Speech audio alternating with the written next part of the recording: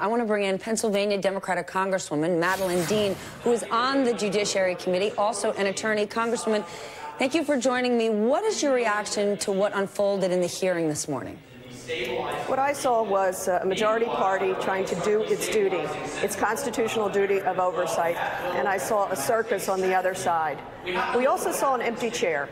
Attorney General Barr chose not to cooperate, not to speak for the American people about the facts of the Mueller report and his obstruction of us getting that information. Remember, yesterday we were owed, the committee was owed the full documents under subpoena. The Department of Justice, and we have a letter from the Department of Justice, ignored that subpoena and instead chose not to come forward. The empty chair was really revealing to me because as I sat there in this grave moment, it reminded me that Mr. Barr is less and less relevant every single day. I care less about whether Mr. Barr comes before us. We now need to hear from the person who authored the report, Mr. Mueller. Mr. Barr has proven himself to be an attorney for the president, has obstructed our equal responsibility of oversight at this grave moment. So the empty chair said it all for me. But he's not irrelevant. He is the Attorney General, and if you want to get all of the information out to the American people, who most likely are not going to read 400 pages, would a better strategy be to drop the demands and simply get Barr in that chair so you're in a position to reveal more to America all of the underlying issues that are in there? Because whether or not they reach criminality, there's a whole lot of unethical behavior. What I think is important is that the judiciary has a right to run its fair committee hearings under our rules, not under the Attorney General's rules, not under the President's rules. So we'll fight for having the questioning before the full committee, including staff counsel. It's appropriate, it's right, it meets the gravity of this moment. So just because we didn't have Barr before us today does not mean that we will not be able to use the levers of our legal system to call him in contempt and to bring him before us. What I said was he's less and less relevant, and this is the reason why. As Mueller's own letters and telephone call apparently revealed, Mr. Mueller was very concerned about the characterization by Mr. Barr of his report and its findings. That's what makes him less relevant, because he's not an honest broker of information. We'll have him before us.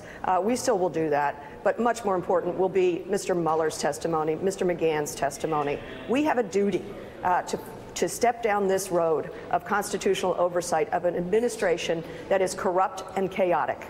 We're going to do our duty. And you feel confident you have the levers to get them to sit down, whether it's Bill Barr or Robert Mueller or Don McGahn? Yes, we have the levers. We have subpoena power. But look at the flagrant disregard of our subpoena authority with Mr. Barr not producing the documents and not showing up today. We have the levers. Unfortunately, they're making it very, very ugly. And that's an administration that will have to answer. One of the things that the chairman said today is history will hold all of us accountable. Mr. Barr, Mr. Trump, but all of us on the Judiciary Committee, Republican and Democrat. History will hold us accountable. And what I want to be able to say is we did our duty. We uncovered the facts for the American people. It is stunning that Robert Mueller, a truly chain of command type of guy, would take such efforts to write that letter, for that letter to make its way to the media.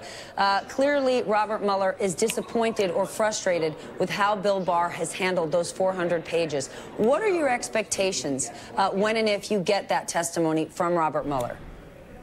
Well, it tells you the seriousness with which he took the consideration of writing that letter.